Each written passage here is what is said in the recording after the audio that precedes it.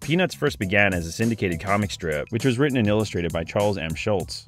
The original series spanned from October 1950 to February 2000, before living on in reprints after Schulz's death. During the course of its original run, the series became one of the most popular and influential comic strips in the history of the medium. The series revolves around the lives of a group of young children, and their view of the world, in which adults exist but are never seen and rarely heard. The series was frequently characterized with philosophical, psychological, and sociological overtones. Charlie Brown is the meek, nervous, insecure main character of the series. With the success of the comic strips, the series was also adapted into the medium of animation, the most notable of which are the television specials, including 1965's A Charlie Brown Christmas and 1966's It's the Great Pumpkin Charlie Brown. Understandably, given the cultural success of the series, especially the animated adaptations, it's had many fan tributes. Arguably the most noteworthy of these tributes is 1986's Bring Me the Head of Charlie Brown. The animation is notable for the obvious talent behind the project and its gratuitous violence and adult tone, in complete contrast to the original series. I wanted to know your address so I could surprise you with a card. That's great. But come to think of it, Chuck, now the surprise is gone, isn't it? So I'll just send your card to someone else. There's also the fact that it was written and directed by the guy who would, years later, pen the script for the classic family Pixar film WALL-E. WALL-E.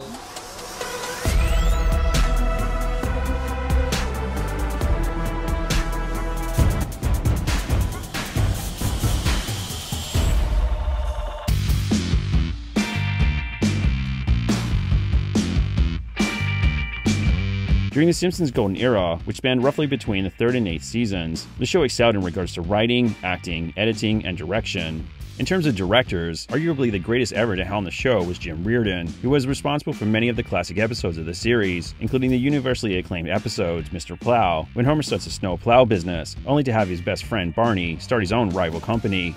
22 short films about Springfield, which features a series of vignettes about the day in the life of various Springfield residents, and Homer's enemy, when a new colleague at the Springfield power plant gets irritated by Homer's laziness.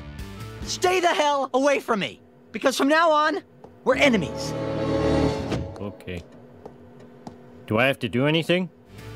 Nowadays, Reardon is a highly acclaimed animator, storyboard artist, television writer, television director, and screenwriter.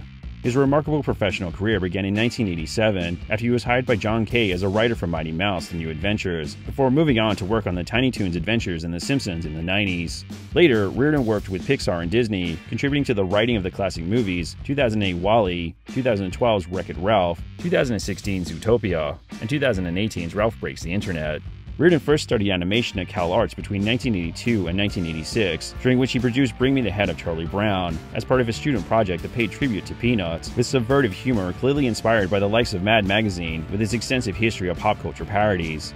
I want to see the drawings for the new kids on the Blick! Wow. I will never wash these eyes again.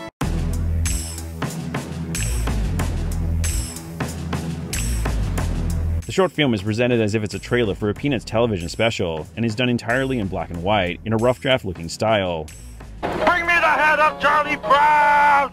Sponsored by Madison Farms, makers of Ding Dongs, Twinkies, Pooftas, and Wussy Cakes. The film begins with the Great Pumpkin, an unseen supernatural character in the comic strips, who rises from the pumpkin patch on Halloween, putting a bounty on Charlie, dead or alive, which prompts the Peanuts gang to set out to kill him. This Tuesday night at 8 o'clock, another heartwarming holiday special starring the Peanuts Gang. When the Great Pumpkin puts a bounty on Charlie Brown's head, the rest of the gang race against each other to bump him off and collect the reward. The ever-bossy and opinionated Lucy tries to get Charlie to kick a bomb disguised as a football. Okay, blockhead.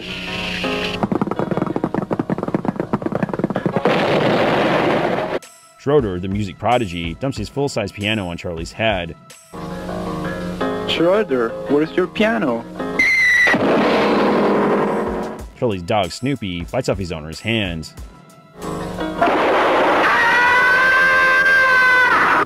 The kite-eating tree, a tree in which Charlie's kite always ends up getting entangled in, falls on Charlie. And the kite-eating tree. The usually timid and philosophical Linus strangles Charlie into unconsciousness with his blanket. So, what's the prevailing attitude, Charlie Brown? I don't know, Linus. I feel like someone is out to get me.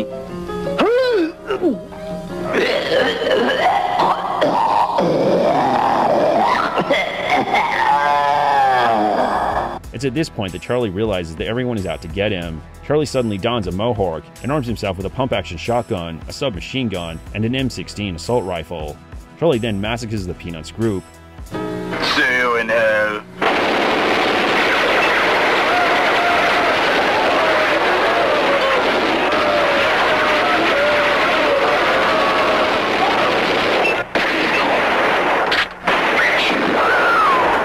Charlie then guns down everyone in his way.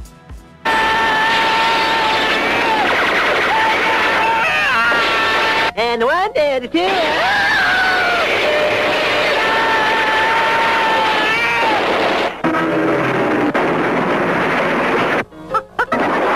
It's a bat! It's a bat! The film ends with clips of various characters severely injured. With an Arnold Schwarzenegger accent, Charlie then makes a declaration. Happiness is a warm pussy. Finally, the screen cuts to him smoking a cigar, in bed with a little redhead girl, the object of Charlie's affection and unrequited love in the comic strip. Turn out the light, will ya? The song Charlie Brown by the Coasters plays over the end credits. He's a clown, that Charlie Brown. Reardon closes out the credits with a note in which he pays tribute to Schulz, jokingly pleading with the cartoonist not to take the short film too seriously.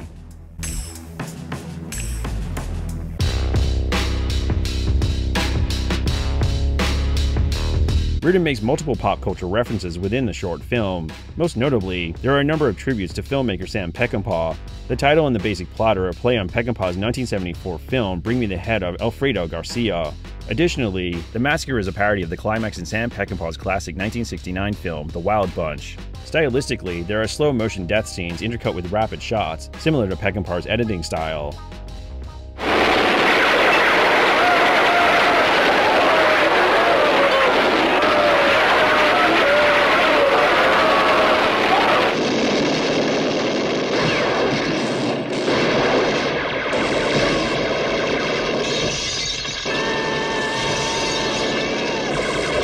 Furthermore, the sequence in which Lucy shoots Charlie from behind, and he spins around screaming, then kills her, is a shot-for-shot take from a sequence in The Wild Bunch.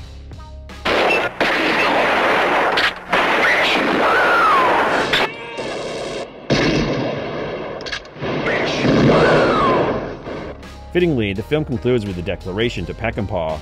Beyond the Peckinpah references, Charlie's mohawk is a reference to antagonist Travis Bickle from 1976's Taxi Driver.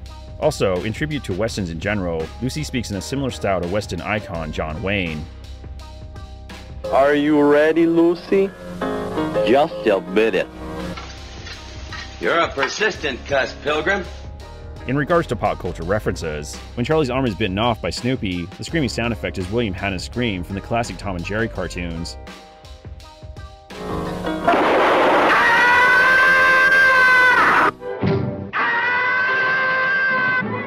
Godzilla squeezing the giant Dr. Pepper can is a reference to the company's ad campaign at the time.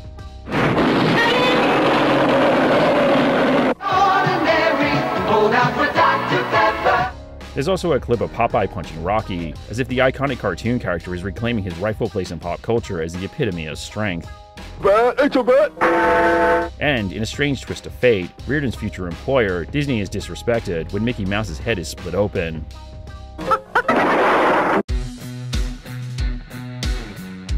Bring Me the Head of Charlie Brown is far from the only fan film that parodies family-friendly pop culture icons with over-the-top adult themes and violence, but it's certainly one of the best that has ever been produced, due to Reardon's clever approach to making a film that was so ostensibly ridiculous. While the film relies heavily on shock value, there is plenty of depth to the work.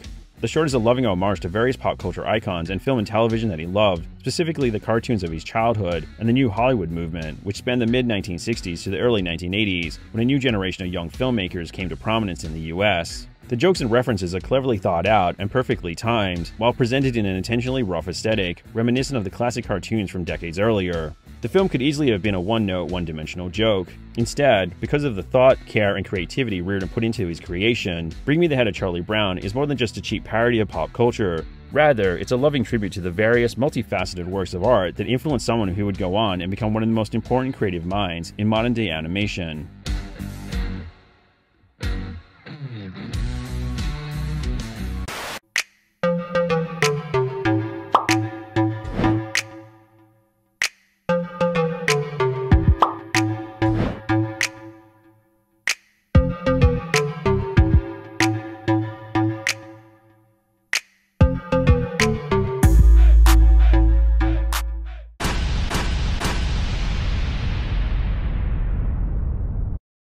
It's a bet.